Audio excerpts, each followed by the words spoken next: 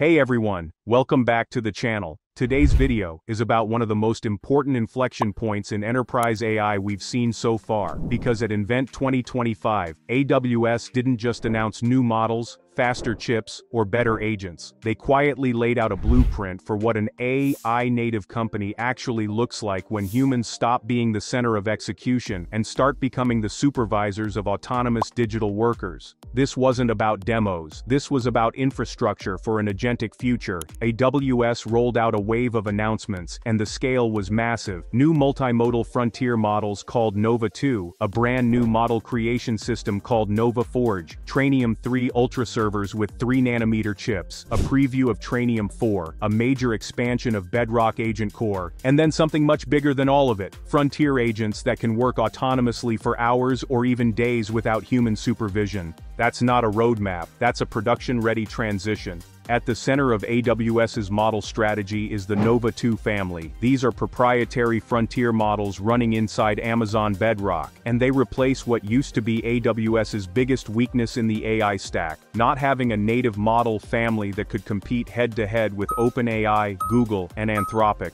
Now they do. Nova 2 Lite is the fast, cost-efficient reasoning model aimed at everyday workloads. It's designed so developers can deploy reasoning at scale without burning compute. Nova 2 Pro is the heavy hitter. It's meant for complex multi-step reasoning, multi-document analysis, software tasks, and even video reasoning. What stands out here is that AWS built extended thinking directly into these models. Developers can choose between low, medium, and high thinking intensity to control the trade-off between speed, intelligence, and cost. Then there's Nova 2 Sonic, which is focused entirely on speech-to-speech interaction. You talk to it, it talks back in your language, and you can switch topics without confusing the model because it handles everything asynchronously. But the most ambitious model in the lineup is Nova 2 Omni. This one handles text, images, video, and speech all inside a single model. No stitching different models together, no routing systems, one unified multimodal brain.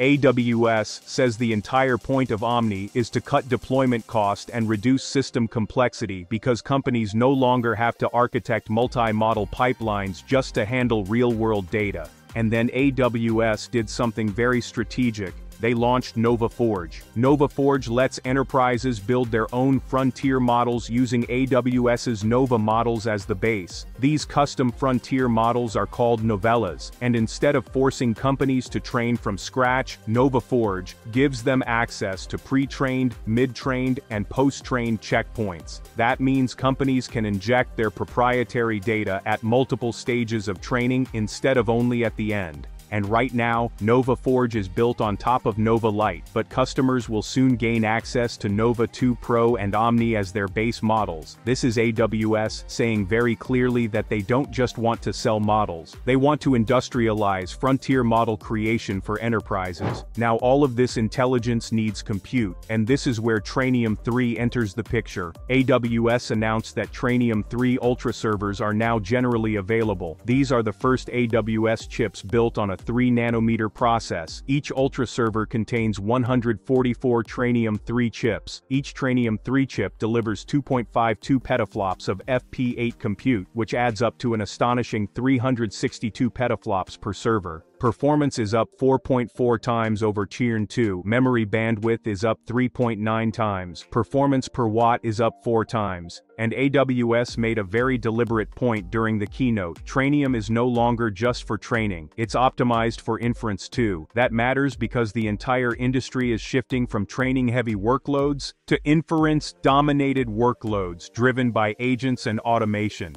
AWS also previewed Trainium4, which promises at least 6 times the processing performance and 3 times FP8 performance over Trainium3. That's not a generational step, that's a leap. But models and chips were only half the story. The real shift happened inside Amazon Bedrock AgentCore. AWS added 3 major new capabilities. First is policy, which lets organizations define natural language rules that govern what agents are allowed to do. These policies run in the AgentCore gateway, outside the agent's own code, and they operate in near real time. That means you can block dangerous behavior before it executes instead of detecting it afterward. Second is AgentCore evaluations. AWS built 13 evaluators evaluators out of the box that continuously score agent behavior on correctness, safety, tool selection, goal completion, and performance quality. Developers can also create their own evaluators and plug them in. Third is AgentCore memory. This gives agents episodic memory so they remember users, past actions, and prior outcomes across sessions. Instead of resetting every time, agents now learn over time. And this brings us to the biggest announcement at nVent. Frontier agents. AWS introduced an entirely new class of AI agents that are autonomous, scalable, and independent. You don't babysit them, you assign them a goal, they plan how to achieve it, they distribute work across sub-agents, and they keep operating for hours or even days without intervention.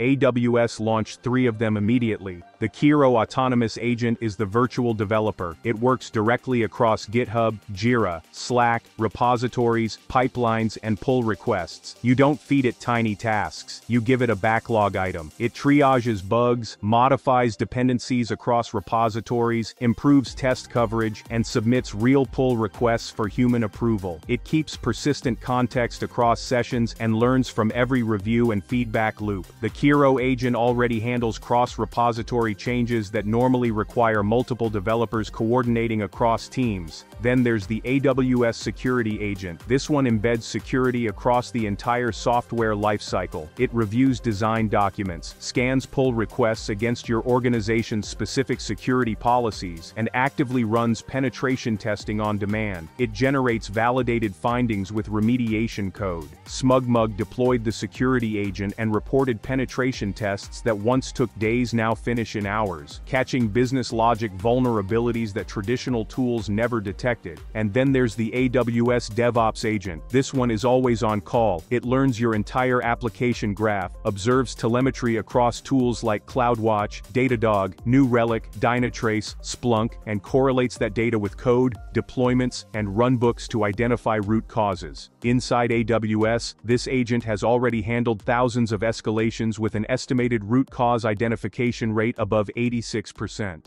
At Commonwealth Bank of Australia, the DevOps agent diagnosed a deeply complex identity and networking issue in under 15 minutes. A seasoned human engineer would normally need hours, and AWS was very clear about one thing.